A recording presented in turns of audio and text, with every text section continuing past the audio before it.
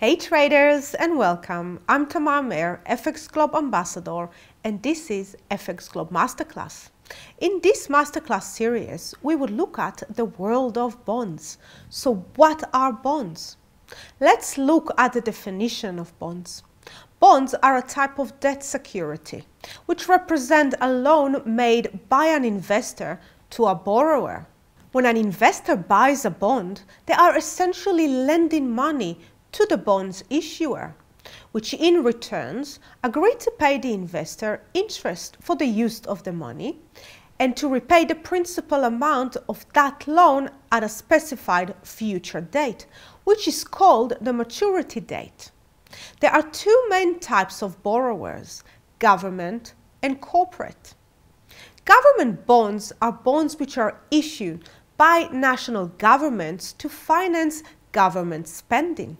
Government bonds are considered to be safe as they are backed by the stability and creditworthiness of the issuing government.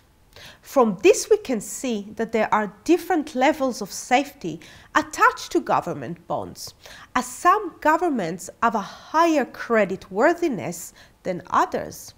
The US government bonds are considered to be very safe.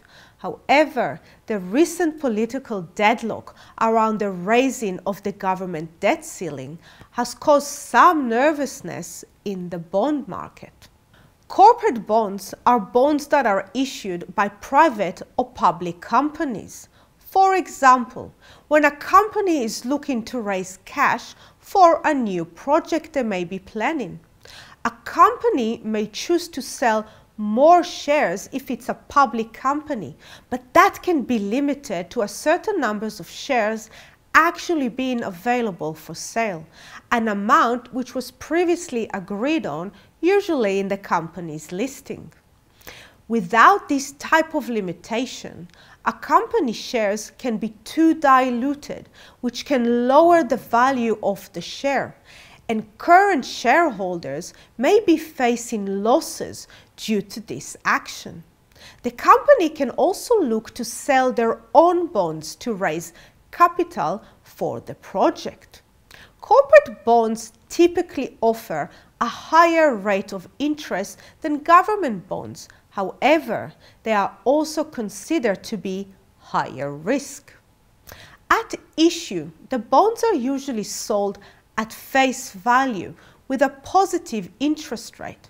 However, bonds are traded instruments and therefore their price can fluctuate based on changes on interest rate and creditworthiness of the issuing entity. It's important to note that what used to be consensus about the mechanics of the bond market was thrown into question during times of ultra-low interest rates, as we've seen government bonds being sold with 100 years to maturity and even bonds which had negative interest rates. Bond prices and the interest rate attached to them have an inverse relationship, meaning that when interest rates goes up, the bond price goes down, and when the bond prices go up, the interest rates goes down.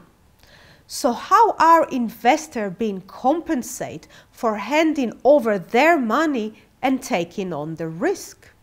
In the next chapter, we'll look deeper into how investors are utilizing the bond market to generate returns and protect their capital.